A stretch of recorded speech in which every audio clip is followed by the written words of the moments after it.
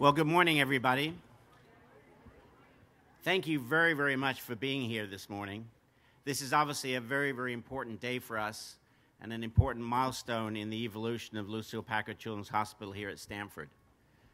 We've been planning this event, or more importantly, the new building, for about 10 years. So we're really delighted that we've actually come to the point where construction has already started, or at least the big hole has been dug. And hopefully we'll see some steel coming up sometime next year. But we really are very appreciative of you all joining us today. And also the fact that many of you in this room played such an important role in bringing today to a reality.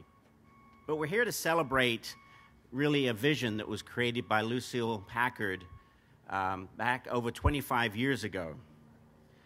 She had a vision. At the time, she was on the board of directors of the Children's Hospital at Stanford, which was over by where the Ronald McDonald House is now. And the plan there was to rebuild that hospital. It was a small hospital, about 60 beds. But fortunately, because of the vision of Dr. Larry Crowley and the chair of pediatrics,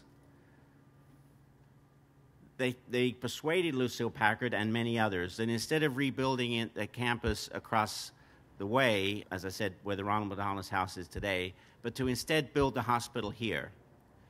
And the reason for that, and also there was some discussion of actually moving the hospital to San Jose because there was that was kind of where the children were. But the insistence was that they really wanted to keep it on the Stanford campus and actually move it to the medical center because they wanted to take advantage of the incredible resources that existed within the university and within the local community. And so that's what led to building the Children's Hospital as we know today here on the Stanford campus. Over the last 2 decades, we have seen that hospital grow significantly, not only in terms of the number of patients that we see, but also in terms of the capabilities as a hospital we have. We're now a children's hospital where other children's hospitals refer patients to. We see some of the most critically ill patients, but also we see some of the patients who just need more lower acute care. And we also, in the mid-90s, added a new service to our program. We moved the obstetric programs under the management and into the hospital. So we now have a full obstetric service and have done so now for the last 15 years. So we have a hospital today that has been serving the community, the local community. We are the children's hospital for our local community, but we're also a regional center for children from all over the country. In fact, over the last couple years, we've been serving patients from over 40 different states. So we're very excited as we move forward with this new design to expand the hospital to meet the needs not only of our patients and families in the community today, but what we anticipate will be the future needs, as much as one can predict that. I have a few thank yous I'd like to make. First of all, I want to thank all of our medical staff, our nursing staff, and all of our hospital staff and volunteers for the tremendous work they do every single day.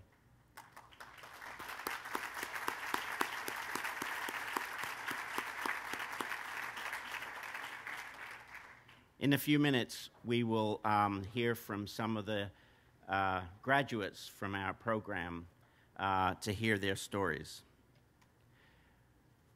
It was the medical staff, our patients and families, and our hospital staff that really inspired us to look at designing a new hospital, an addition to a new hospital. Now, we talk about this as an addition, but to put this in perspective, the current hospital is about 300,000 square feet, and the new addition we're building is over 520,000 square feet. So it's quite a big addition. So we're going from a 300,000 square foot facility to over 800,000 square feet.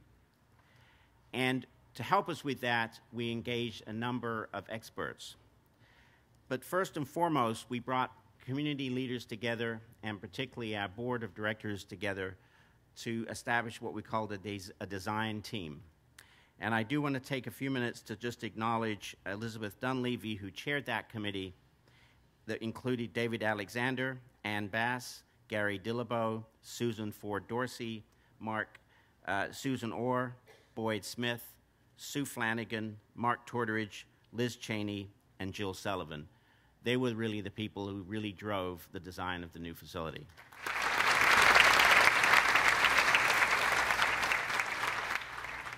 And it was that committee that then selected our architects. And we have our architectural team here this morning. Our architectural team was led by Robin Gunther and Rob Goodwin with Perkins and Will, with Dan, it's okay, I'll be just a second. Dan Rechtenwald and Harv Cohen, with Hamill, Green, Abraham, who they're, I'm sorry, or I used to call them just HGA, but excuse me, who has been working, and is actually our lead architects because we're in California, we need California architects, and the design architects, again, was Perkins and Will. So Robin, Rob, Dan, and Harv. Thank you. So we had a group that helped us to determine what we needed. We hired a professional architectural team to help us design what we needed. And the last step, obviously, is to hire those who are actually going to build the building. And I'm very pleased to say we were delighted to be able to recruit Mike Hrast, who's in the back there. I'd like him to raise his hand. That's Mike Hrast. He's our vice president for construction and is in charge of the project. He has a whole team he's put together. And then we went through a process, and we hired DPR Construction to be our general contractor. And Doug Wood, I think, is over there. And Doug is the CEO of DPR, and we're delighted that DPR is part of the project.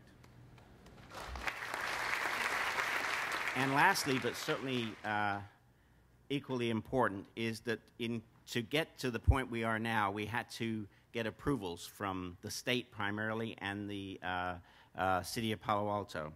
So I don't know whether they're here today, but Bob Reedy, who heads up designing the facilities and design on campus, and his colleague Bill Phillips, along with Sherry Sager and Mark Torteridge and others, led the way in terms of going through all the regulatory processes and getting approval for not only this facility, but also the Stanford Hospital adjacent to us.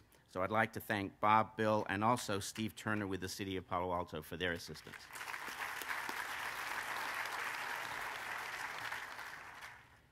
And of course, we wouldn't achieve this without going through a political process, and so we want to thank those politicians who have joined us, and we have many of our local representatives in the audience. I'm just going to read all their names and then acknowledge them all at one time. We have Elena Paul, who's representing Congresswoman Jackie Spear. We have Kathleen Collins, who's representing Congresswoman Zoe Loughran. We have Brenda Tusing, who is representing Joe Simitian's office, who's State Senator Joe Simitian. Assemblyman Rich Gordon's here. Palo Alto City Councilman Larry Klein. Palo Alto City Councilwoman Gail Price. Palo Alto City Councilman Pat Burt. Mayor Yahweh Ye, who will be joining us at the podium in a few minutes. Assemblyman Jerry Hill. And Los Altos Hills City Council Rich Larson. Thank you all for being here.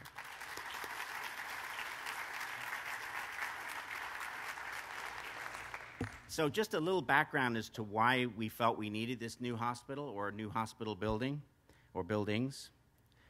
When we first started designing this hospital, which was actually, as I said, when we started actually thinking we needed it, was actually back in 2002 and 2003. And in the years immediately following that, we found ourselves in a position, unfortunately, of actually turning children away because we didn't have the capacity to take care of them. We simply didn't have the space. We had the medical expertise, but we didn't have the space. We also found ourselves in a position to where the current building, as good and as attractive it is, it really wasn't designed for today's medicine. And what we needed was a facility that not only had more bed capacity, more outpatient capacity, but equally importantly, it had more diagnostic capabilities. When we opened the hospital back in 1991, we didn't even have operating rooms.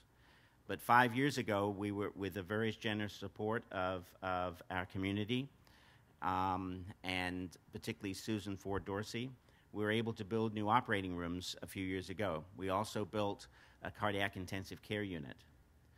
We also built a cancer center. Once we completed those 3 projects, the building was really maxed out and really did not have any more capabilities for expansion. And again, not only for size, but I think more importantly for the utilities and the capabilities to actually have the kind of sophisticated diagnostic services we needed. So we set about designing a new building that would increase our diagnostic capabilities as well as our bed capacity. The new facility has over 4 times as much space for operating rooms, interventional radiology services, cath labs, imaging services, and so forth. And this has really been designed very thoughtfully that we not only can meet the needs that we perceive we have today, but more importantly, and the design team heard me say this many, many times, but more importantly, we have a facility that once open will actually be designed for the future, where we have the flexibility to change as technology changes. And that was certainly one of our most important requirements with this new facility. We are very proud of the fact that we are seen as an institution that provides not only care for all of our children locally as well as expectant mothers, but also a hospital, as I mentioned before, that really is designed and has the capability to take care of some of the most complex needs that children have. And we are a facility, as I mentioned earlier, where other children's hospitals refer patients to us.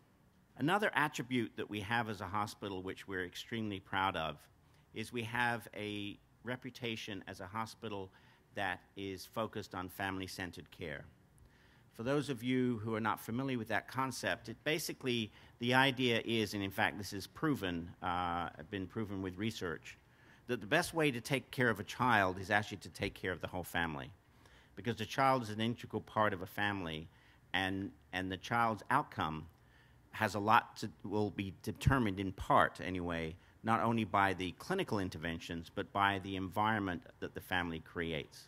And so we have focused for many years on not only taking care of the child, but taking care of the entire family and making sure the entire family is part of the eventual outcome with the child.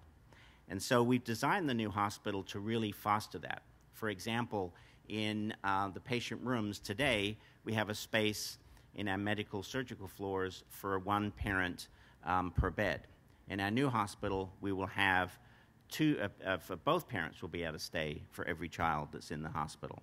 We'll also have expanded capabilities for our critical care patients, the parents of critical care patients. As I mentioned earlier, we also have a significant increase in the amount of technology capabilities as well. Our new hospital will also be primarily private rooms.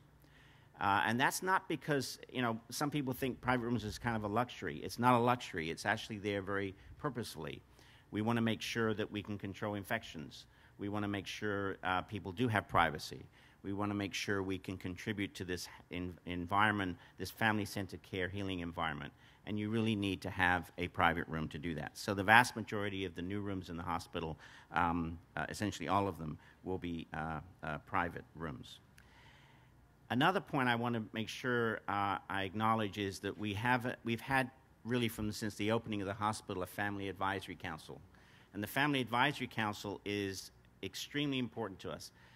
It's made up of members of families who've either got children in the hospital at the time or who have had children in the hospital in the past. And the value of that family advisory committee, they really help us across the board. They help us with employee orientation to make sure our employees understand what it's like to have a child in the hospital. We also tapped into that family advisory committee to help us design the new hospital so that we made sure that we weren't designing it for what we thought people needed, but we were designing it for what people said they actually needed. Lastly, we are as good as the support we receive from the community, and we have received incredible support from the community for this project and for many more. For this particular project, we set a goal of raising $250 million towards the overall price of $1.2 billion. And I'm very pleased to announce that over the last 30 days, we've achieved that goal. So this community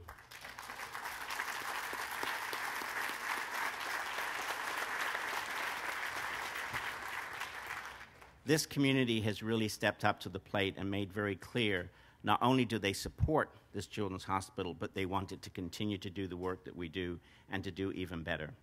And we've achieved that very significant goal through many, many supporters throughout the community. But I wanted to acknowledge three that we'll be hearing from today. One is our corporate partners with Hewlett-Packard and Apple, and with our lead individual gift from John and Sue Sobrato and the Sobrato Foundation. And they'll have a chance to talk a little bit in a few minutes. What I'd like to do now is invite the mayor of Palo Alto to join me on the stage to make a few comments. Mary A.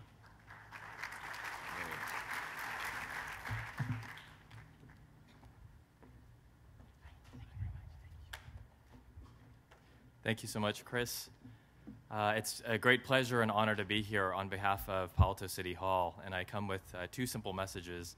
The first being a thank you, and the second being a congratulations. Over 2 years ago, the community of Palo Alto experienced immense tragedy when we had a series of student suicides. The community was going through immense heartbreak when community partners stepped up, and the Children's Hospital was one of the leaders amongst those community partners. They provided an incredible technical expertise to help stem the immediate crisis by providing in-kind services through their medical staff to support our schools, to support our community. But just as importantly, they became part of a long-term solution. They joined an organization and became a partner in something called Project Safety Net, which really created the social safety net for our youth in our community to work through the difficult years of adolescence. But what we learned through that process too was that the Children's Hospital is our friend, is our community partner, is here for the long term, and is part of the family that we have here within Palo Alto. And for that, the City of Palo Alto, City Hall, we have gratitude for the Children's Hospital for the role that they've taken. At the same time, with any community partners, sometimes you make them go through 97 public hearings. Sometimes you have meetings that go until about midnight. Sometimes, through your love and care for this community partner, you dive into the details of plans and designs, and you work through 4 of those 10 years, Chris, together to achieve the incredible vision that we now see in front of us today. And ultimately, the end result, you see some incredible photos and designs. It's not just images, but it's true concern, consideration, and support for children and for families that the Children's Hospital has brought.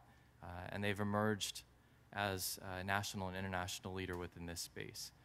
And so for having made it through the love and care of 97 public hearings, I also wanted to share on behalf of City Hall sincere and hearty congratulations to the Children's Hospital for today and for the years to come.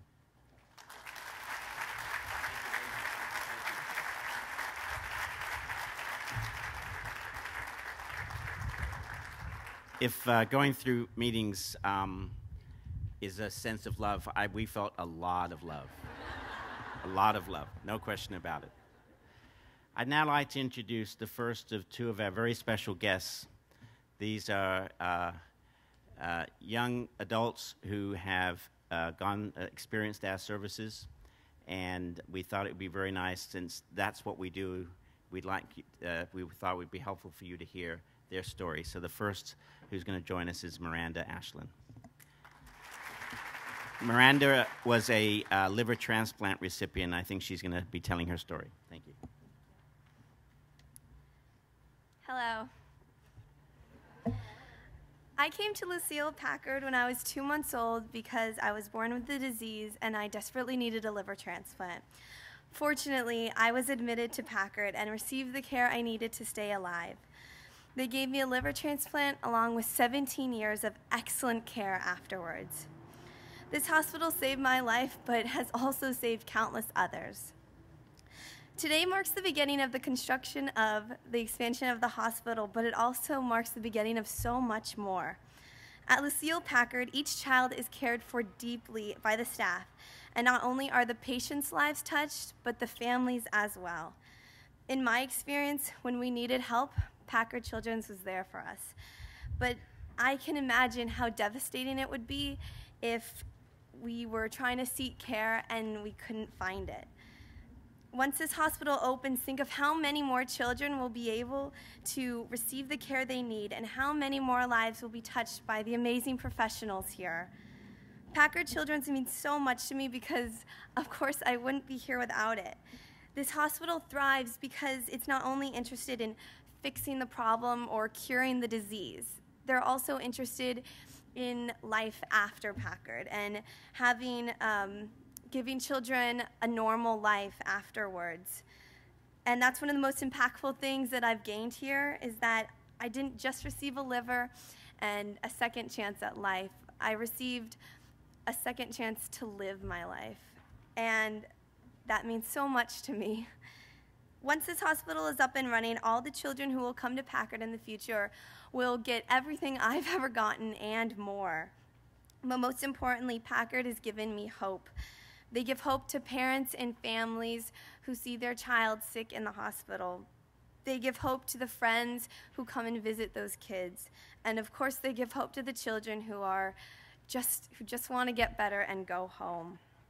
I'm so excited for the expansion of this hospital because it means that more children and families will be able to walk through the doors, receive the care they need, and be given hope that will carry them through the rest of their lives. Thank you.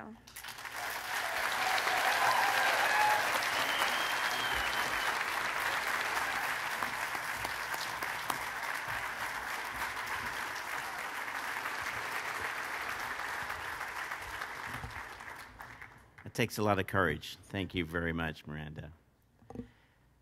So we are here to take care of very complex problems like transplants, but we're also here to try and head off problems. And one of the programs that we have had for many, many years under the leadership of Dr. Tom Robinson is a program that what we call a program for healthy weight.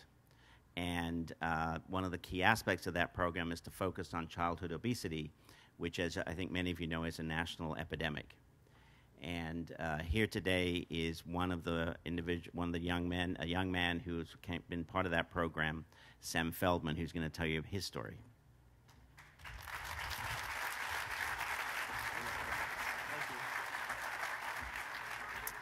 Good morning. First of all, I'd just like to say how much of an honor it is to speak here today. My name is Sam Feldman, and Lucile Packard has touched my life in many ways. To begin with, I was born at this very hospital in 1999, and I spent time at this hospital recovering from an injury this year.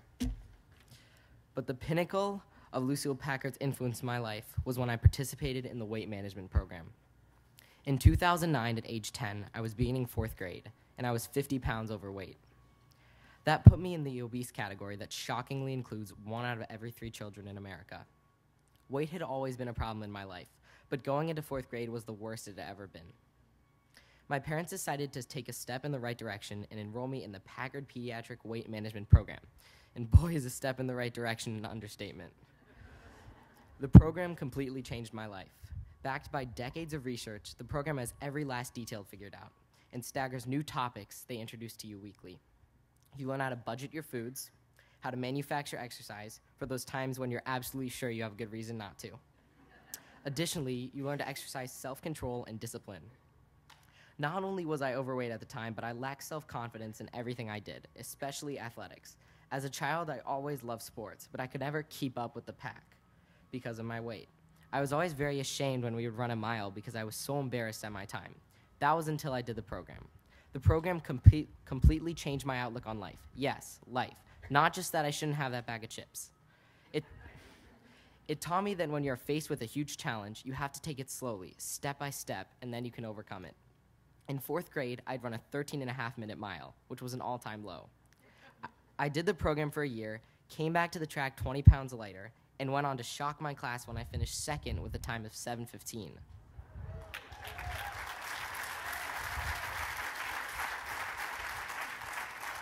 One of the most important aspects of the program was that I continued following it after. The program stresses that it's not a diet, it's a lifestyle, and it's the lifestyle that I have adopted. Now, close to 4 years later, I have shaved my body mass index, or BMI, 47%, right on the brink of the healthy weight category.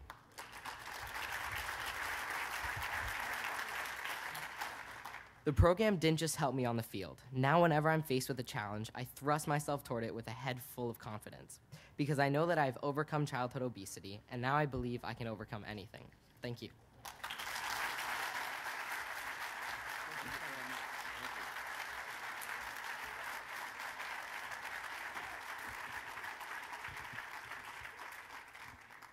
So those are just two stories that represent what we try and do here. So it's just great to see Sam and Miranda. Thank you again very much for joining us up here. As I mentioned earlier, we wouldn't be here today if it wasn't for the incredible philanthropic support of the community. And there's one organization and one person that represents that more than anyone, and that is Susan Packard Orr and the David and Lucile Packard Foundation, who have been so incredibly generous to this organization, but more importantly to this community for the last several decades. Susan isn't going to be saying anything today, but she is here representing the David and Lucile Packard Foundation.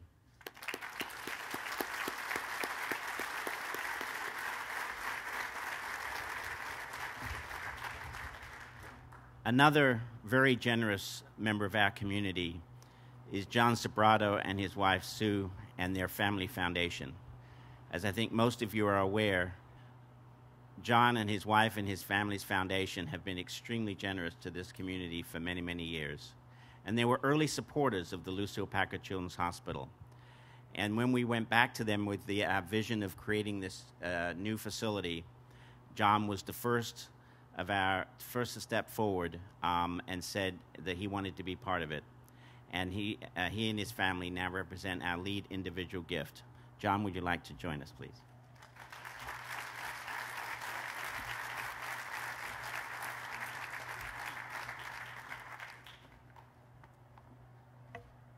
Good morning. Well, Sue and I are delighted to support the Packard Children's Expansion Project, and it's an honor for me to speak to you today about our commitment to this hospital and to its mission of providing for the health and well-being of our community. This is a very special day for Sue and I to finally see construction underway. It was 6 years ago when I was approached by the foundation staff to help with a lead gift. I had no idea at the time that it would take 6 years to gain entitlement to build. I really should have known better, having dealt with many cities during my development career. My family's long-standing friendship with Packard's Children's Hospital began nearly 15 years ago when my mother made a gift to build the John Sobrato Day Room, which helps provide families with a sense of normalcy during long periods of hospitalization. Our relationship deepened when my mother established a fund to assist needy families receiving care at Packard. Today, the John Sobrato Endowment for Families in Need provides resources for personal expenses, transportation, medications, hotel accommodations, and food vouchers. And thanks to the astute investments made by the Stanford Management Company, the value of my mother's original gift has doubled over the years. The foundation sends me an annual report, and I've watched with pleasure as the endowment has grown, while the income from the endowment has been used for the personal expenses of low-income families while their children receive world-class care. Today, Packard's Children's Hospital sees more patients than ever, many of whom require highly specialized care for complex illnesses. Sue and I share Packard's vision of ensuring that any child who needs world-class medical care can have access to it. This project will greatly expand the number of patient beds in specialty areas to accommodate the growing need. Sue and I believe very deeply that access to good health care is a God-given right. Families that can't otherwise afford to pay for top-notch care can still be seen at Packard's hospital.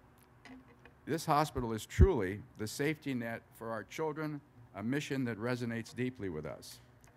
We're proud to have had our name associated with the Lucile Packard Children's Hospital. We are pleased to have had the opportunity to help with the Packard expansion project and hope that others will be inspired to join us. Thank you.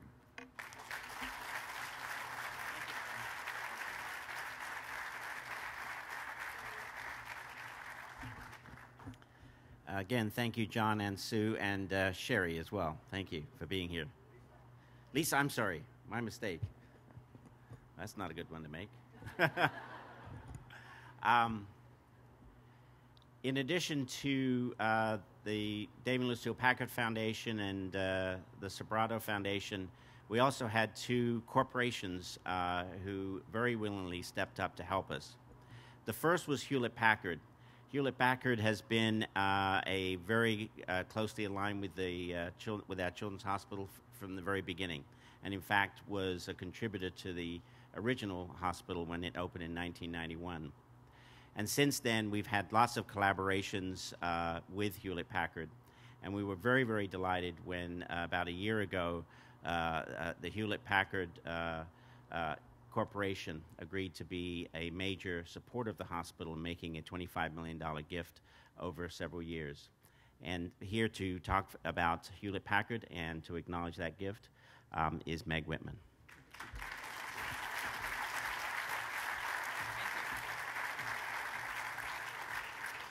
Well, thank you very much, Chris. It's a real privilege to be here this morning. I think everyone in Silicon Valley knows that HP shares a deep history and DNA with the Lucile Packard Children's Hospital. As many of you know, the hospital is named after one of our founders, David Packard's wife, Lucile Salter Packard.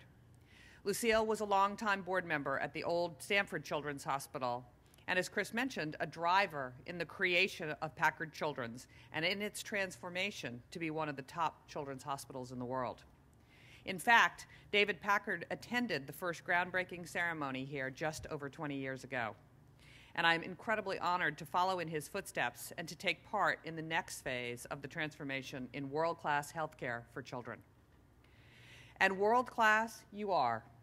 Despite caring for the sickest of the sick, those children with truly daunting problems and in need of critical care, Packard Children's consistently has better patient outcomes than any children's hospital in America.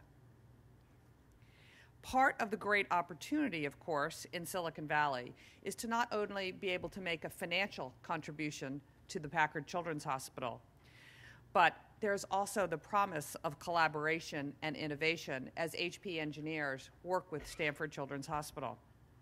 And I'm proud to say that since 2007, researchers from Packard Children's and HP Labs have worked together to develop faster, safer, and more personalized patient care.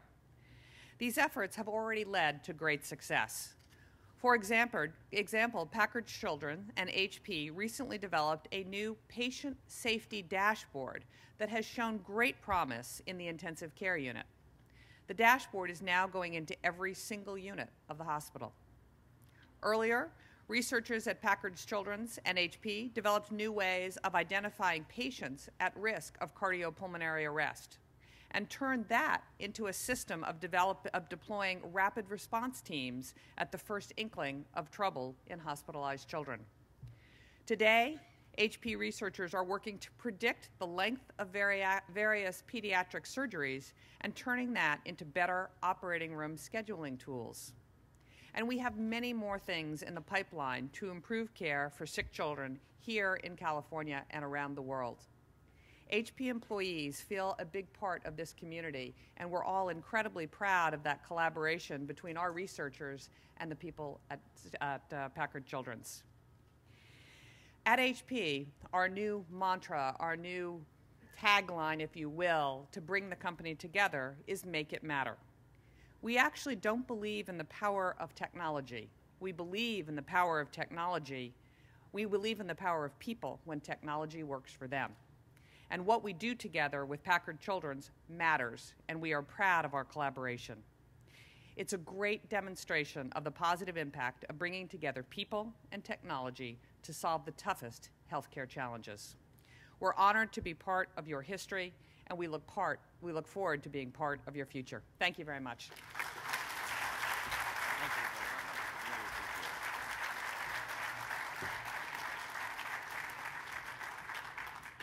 Thank you very much, Meg. Really appreciate the comments.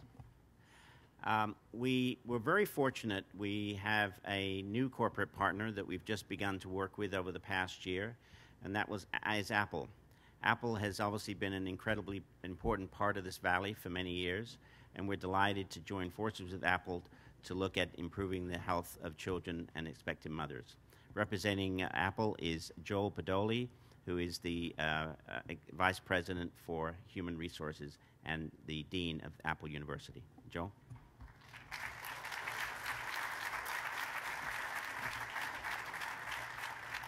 Thanks, Chris. It is great to be here with you all. Like so many others at Apple, in the area, and in the world, I and my wife consider ourselves very fortunate that when our children were young, Lucile Packard was there. In fact, my oldest son was less than a year old when Lucile Packard opened its doors. Given that he graduated from college last year, thank you, it made me realize that the first cohorts of newborns seen at Lucile Packard are just now entering adulthood and soon having children of their own, many of whom will also be seen here. Lucile Packard is one of those remarkable Silicon Valley stories about how an organization goes from its founding to having a meaningful impact on the world in less than a generation. While we take those stories a little bit for granted here, that is nothing to take for granted. It is an amazing, amazing story, and it's due to the work and the support of so many who are here, so many of who are just steps away. Those of us at Apple feel very lucky to have Lucile Packard so close, and we take great pride and we delight in being able to support the important work that the hospital does in having a resource for the world in our backyard. We look forward to being both a partner and a beneficiary in all the great things to come. So on behalf of everybody at Apple, thank you for giving us the opportunity to participate in something so special. Thank you.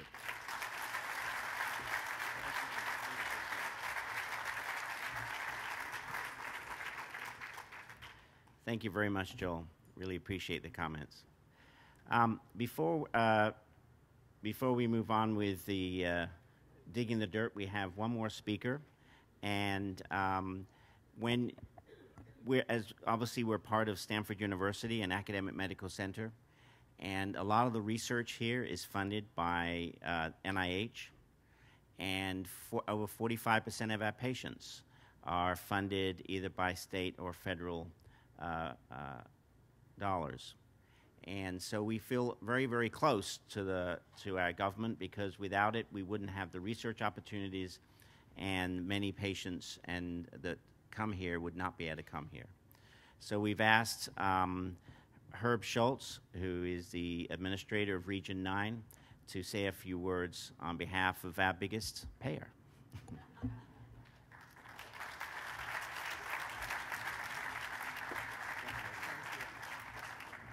Good morning. I don't look great in hats, but I'm going to put this on. I am here. I'm Region 9 Director for the U.S. Department of Health and Human Services. And before I start, Sherry Sager told me I had 2 or 3 minutes, so when I get to 3, just go like this, because I can go on. But let's give Sam and Miranda another round of applause.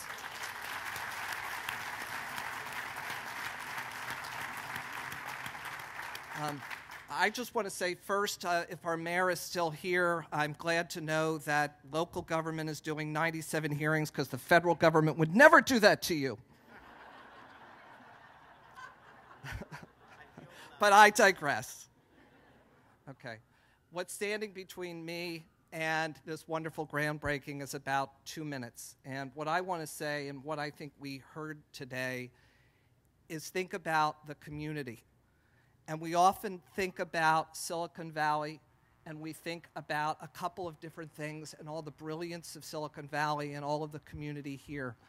And what I've learned over the last several years is that Silicon Valley, like every community throughout this country, is very different depending on where you sit.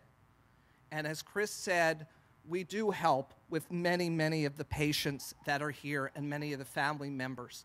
And so as a part of that community, to come on behalf of the federal government and talk about this is a real partnership for those who are poor, for those who are not poor, for those who are sick with the most complex illnesses, children with the most complex illnesses, right? But we're all talking about family, and we're all talking about that. And I've been hearing since I've known Children's, I guess, since my first state appointment years ago, and look at that ditch. Okay? I happen to think it's beautiful. Because one, I don't know the first thing about building, and two, I know what it not only represents to this community, but I think Lucile Packard Children's is not only one of the greatest, not the greatest children's hospital in the world, it's one of the best hospitals, period, bar none. And I think on behalf of the Obama administration, in being here, one of the things that I most believe this represents, and everybody's sort of been talking a little bit about, I'm going to use the F word, future. And what the future represents, because recently Sherry Sager, who heads up government affairs on behalf of Chris, sent me a note and said, I want you to see what we are doing in our cafeteria and what we are doing to lead not only around childhood obesity, but what this hospital currently is doing and what in the future it's doing, because it's not all about, as Packard knows really well, about sick care. And yes, best in the world in terms of treating children with complex illnesses. But it's about the programs that you and the community have supported, that Packard has developed to make sure that we can prevent all of the conditions and all of the diseases that afflict our children today, who are not only living longer, but there's living proof. They're surviving, and they're living to adulthood and having children and grandchildren. And maybe I've been thinking a little bit about this a little too much. I'll let you in a secret. I just became AARP age. So I have my card for 5 years, and when you do stop and think about, as you said, kids being 21, this community is an astonishing example and model of what it's all about, of giving back, of providing, and of showing not only this country, but showing this world that you can put your mind to it, that you can spend 10 years, that you can go through 97 meetings. Why? Because it's about our future, not our past. And you all are representing that. And on behalf of the Obama administration, Secretary Kathleen Sebelius, I am so proud and honored to be standing here. You'll be happy to know I'm not going to drive that little deer tractor as much as I've always wanted to. But the bottom line is, this is a historic day, not only in the lives of all of the children that are here and in the community, all of the medical staff and the professionals and the staff that staff the hospitals, everybody that came together. But this is a great day for the United States of America when you can stand up and say, okay, healthcare is a right, and the children that come here are living proof of that. And for those who are ill, they get the best care possible. And it's happening right here in Region 9, and I couldn't be more proud to say congratulations, mazel tov, and let's get this thing broken into the ground. Thank you very much.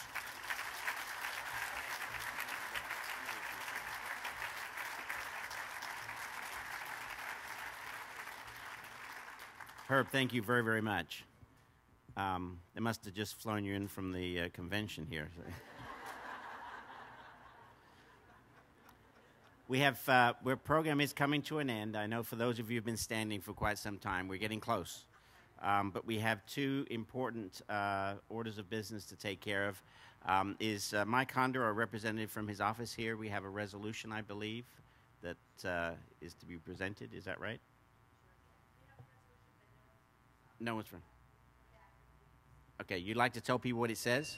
It says congratulations, and this is the future, and he's really excited for us. Thank you, He apologized. He's in That Charlotte. was creative. That's No, good. no, I read it. Honest, I read it. He's in Charlotte. Okay, and then I know Rich Gordon's here, so Rich, do you want to come up here? Rich Gordon, Assemblyman Rich Gordon. And Jerry Hill. Thank you, Chris. I've asked my colleague from the State Assembly, Jerry Hill, to join me. We come with a resolution from the State Assembly and also from our State Senator, Joe Simidian. We want to present this to you, Chris, in honor and recognition of this historic day. And we do this on behalf of this community. This community here at the hospital, the community of staff and professionals, the doctors and nurses, ancillary care professionals who care for our children here. We do this on behalf of the broader community that has raised the funds, generated the support, and will always be here on behalf of this hospital. We care about you, we care about this place, and we care about our children. And so we are very grateful on behalf of the state of California to commend and congratulate Lucile Packard Children's Hospital on this momentous day as we move forward into the next phase of this hospital and to our future. Chris, congratulations and thank you.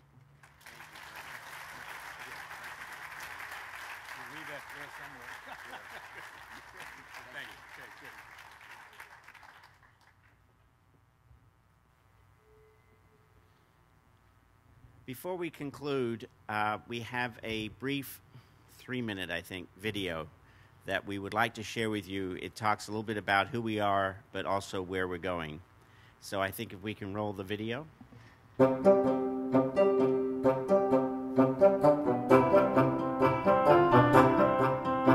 We are recognized for healing. We are recognized for innovation. We care for children and expectant mothers. We provide extraordinary family-centered care. We make medical discoveries and advances. We change families' lives. We are growing with our new state-of-the-art facility. And what's most exciting isn't only what we've been, but what we're becoming. As healthcare is in the midst of radical change, we are poised to help shape the future and show the world what makes Packard Children's extraordinary. For our patients, for our families, for our communities, for the world, and for each other. Because together, we make the difference. We are Packard Children's.